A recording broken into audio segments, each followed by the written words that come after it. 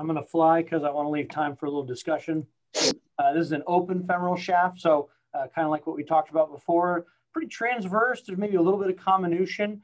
I always get a little bit excited when I see something where I've got some sort of a, some sort of a little key in. So I've got this little spike that's going to give me an opportunity to maybe check my reduction and the kind of things that we can do in order to evaluate that. So here's the overall alignment in the trauma bay. You can see some of the subcutaneous gas. So clearly there's an open fracture. It looks like it's out through the medial thigh here.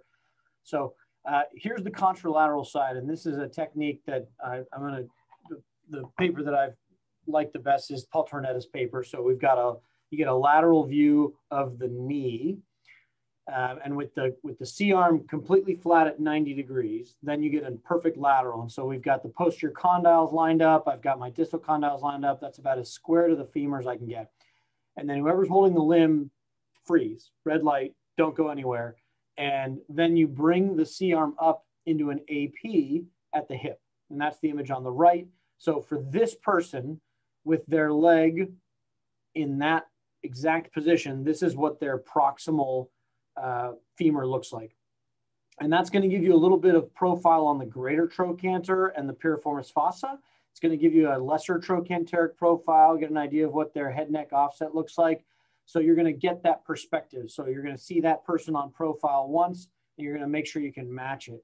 The other thing you can do is before you come up to an AP, you can just get the lateral and see how far up above horizontal the femoral neck points. And Harmeet showed some really nice drawings from Dror Paley's book, which is a fantastic resource to just get an understanding of how to turn these complex three-dimensional structures into a two-dimensional drawing. But you can imagine if you've got the distal femur in a perfect lateral and you slide up, the head's really pointing slightly forward.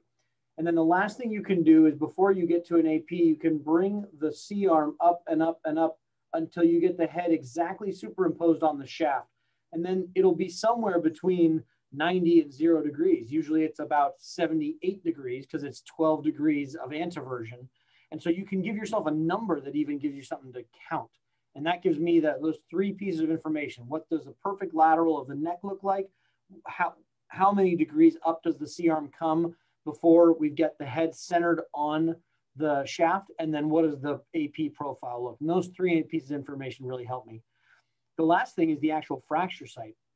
So this one, we did an open reduction. We had an open fracture. We had to debride that. It's a high energy injury. We got an open femur shaft. So we used Dr. Jeff Marichek's paper where we used a true lateral approach for a medial open femur, where he noted that you can use a defined approach to get access to a fracture site and not always just use the traumatic wound.